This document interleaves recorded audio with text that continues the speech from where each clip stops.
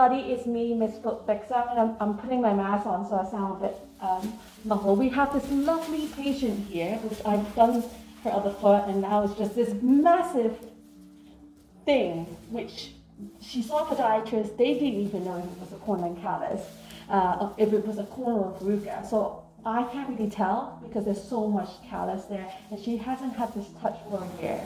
So I'm going to slowly, gently remove this. Okay, start. She's already moving because she's anticipating. I'm going to be very gentle. Excellent. So I'm just removing the first layer. So I need to have a look because it's very hard to tell, to be honest, for me too. Because sometimes if you have a corn for a very long time, it can develop into something that looks like a verruca. And sometimes a verruca can look like a corn too. So the most important thing is to look at the base. Sometimes you can get what we call a neurovascular corn, which is a corn that digs into the foot and into the nerves, and they're extremely painful. So you might want to have one of those, actually. I think I'm having a feeling that actually it might be one of those. Still looks like a corn to me.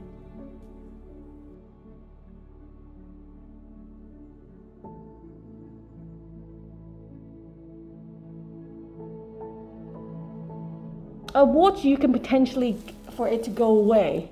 A corn will always be there. Yeah, come back. So I think a verruca is better because you can potentially treat it and it can go away. A corn is just, you have to like, you will have to like get orthotics, maybe laser it. There's multiple things that you can do for it, but it's a very rare chance that it will really go away.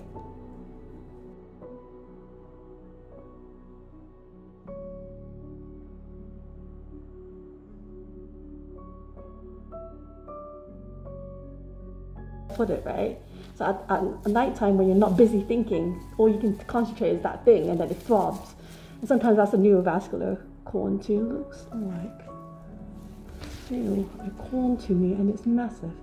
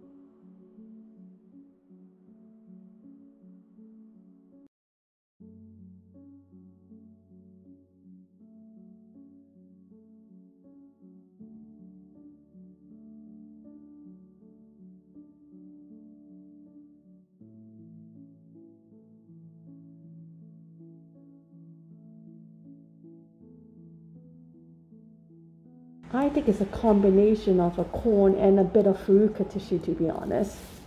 Because at the bottom of the circle, on the bottom, there's little tiny dots of black dots in it. So I think you have a little bit of verruca with corn tissue. So you have the best of both worlds. So how do we treat this? We'll talk about it in a minute.